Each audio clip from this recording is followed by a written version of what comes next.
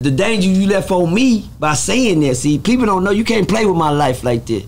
I treasure life too much for you to come say I stamped the first openly gay crib. You gonna get me killed out here, homie. You hear me? They still out here. You gonna get me killed out here. You doing it for the views. You doing it for the script. You doing it for the Adam 12s and the jumpers and the shit like that. Nigga, I'm doing it to live. Nigga. You doing it to get me killed. You gonna get me killed out. Say y'all clean that up, homie. Yeah, we on Boss Talk 101. Yeah, we gonna talk. Yes, it was, but let me show you. That's the way that episode should have went down there in Cali with C-Mac and Brick Baby when they was talking to Willrich. Yes. Don't worry about it. We gonna play chess today, boss. We gonna play chess today. Yeah, cause they embraced it. Now let's flip the script. Right here on Boss Talk 101. They did embrace it. Right here on Boss Talk 101. I know where you're going with that. I know it. I know where you're going with that. I know it, because the real gonna stand out at all times. You wanna know where we going? I know where he going. They sit there and let that man say things that they know didn't involve cripping, didn't revolve around cripping. But watch this. And what you said. Against a gay, against something that stood up and flossed in their face. I sit right here at your show with a big old Cali crip that sit right there, and I told him in his face, that ain't what you is. That ain't what you is, nigga. That ain't what you is, nigga. Melvin had to get a hold of the thing. Nah, nigga, this nigga ain't no crip. Didn't I say what? Yeah, you did. Hold on, stop. I got the brain back. Stop. Yeah, I know it. Because it got gangster. It got right here in this, right, nigga, you ain't no crip, nigga. That nigga still what, 6'4", 6'5"? You ain't see no hoe in me. Them niggas sit there and let that man be a hoe in front of them. They didn't call it out.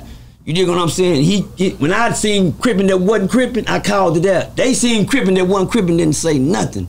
They in the state of California. That's what, then everybody say, I stamped him. I can't stamp him. I'm from east side of Fort Worth. He from the south side.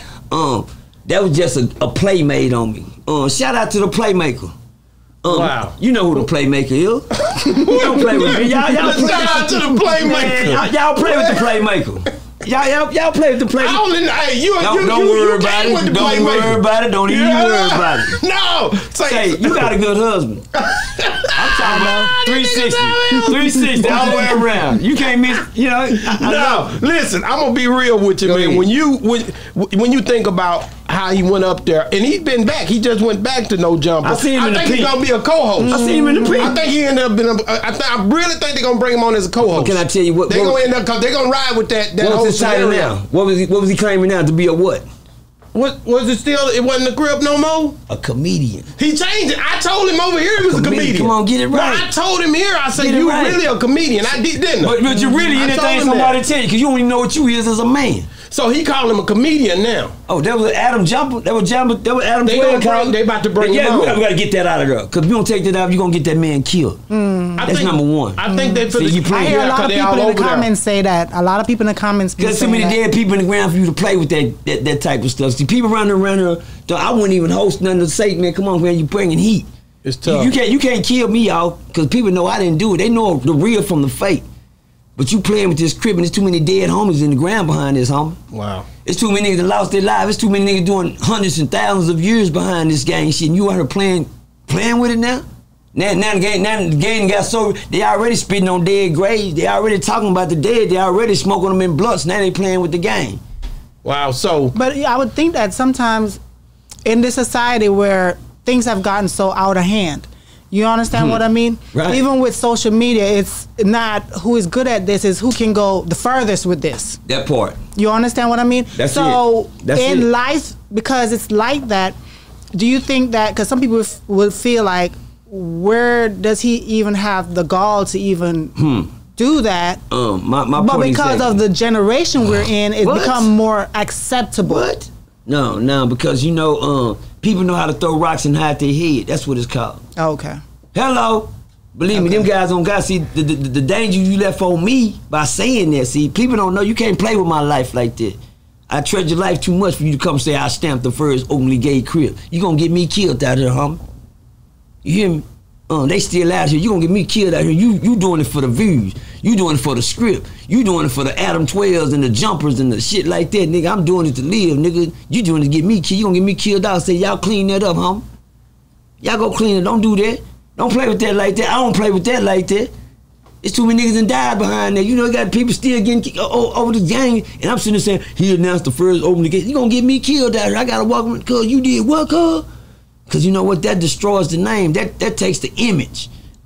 Who gonna let one person destroy a whole image of Crippin'? Nobody. L.A. Let's go. Come on, I know man. it was Fig Munity. I believe I seen you. seen him. You had said something back. You had to address that. What was up with that? Because you know them. Now AD is my boy. I never met T-Rail and them. I know Brick Baby was the one over at Adam 22. How did Fig Munity even get in the picture? I heard Fig Munity doing an interview with some gangster Crip out of there, and he just happened to I'm like, they said, man, you was on the Fig. I said, what the hell is the Fig? That's my boy. AD is community. Right. I just said you was on the Fig, so I go check the Fig out. I'm listening to him. I said, he must be a bunch of Crip niggas.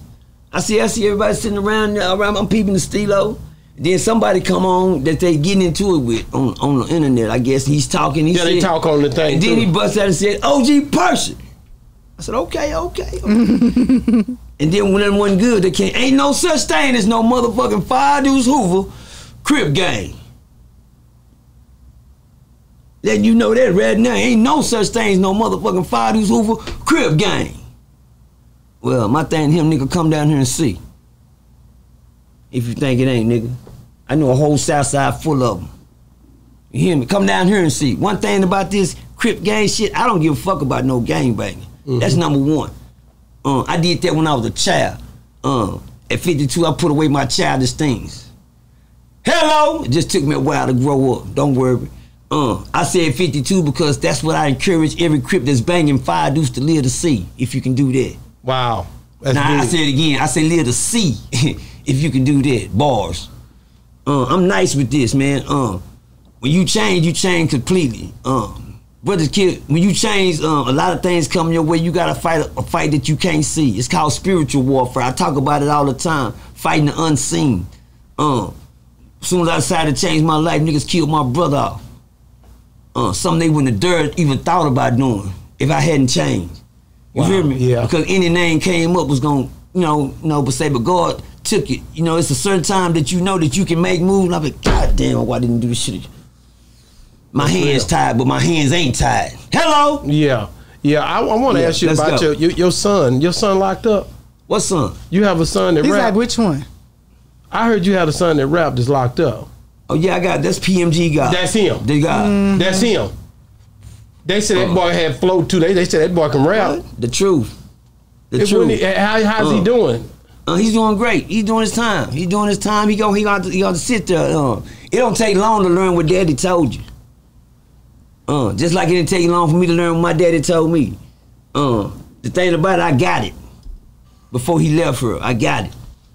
I got a chance to get it before he left. I hope my sons do the same thing, get it before I leave. How old were you when your father passed?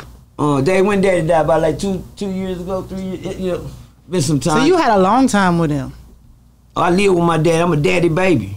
I'm a daddy baby. I stay up under my daddy like kids stay up under their mama titty. I'm staying up under my daddy. I was a daddy baby. For me to lose my daddy and my brother, it's a journey. It's a process. That was close together too. And I was still crying for daddy. Yeah. Yeah, then my dog died. The dog died. Power died. I like, God, now come on now, God damn, God. Everything. Job. Hello. Don't worry about it. To make you stronger. Boy, don't quit playing with me, boss. What you know about that? Boy, quit playing with me on this paper, man. He be reading. He be reading. No, I'll never read. I want to read. I told you I had to live it. That's why I am the true testament. You read the New Testament, you read the Old Testament. I am the true testament. What's the difference? I'm a living Bible. That's hard. I'm gonna let y'all soak in that for a minute. One thing about the Bible, there ain't nothing but a bunch of good stories in there that's gonna save somebody's life. Well, one other thing about the True Testament, I'm just a good story that might just save somebody's life. Yeah. Yeah, we on Boss Talk 101. Yeah, we gonna talk.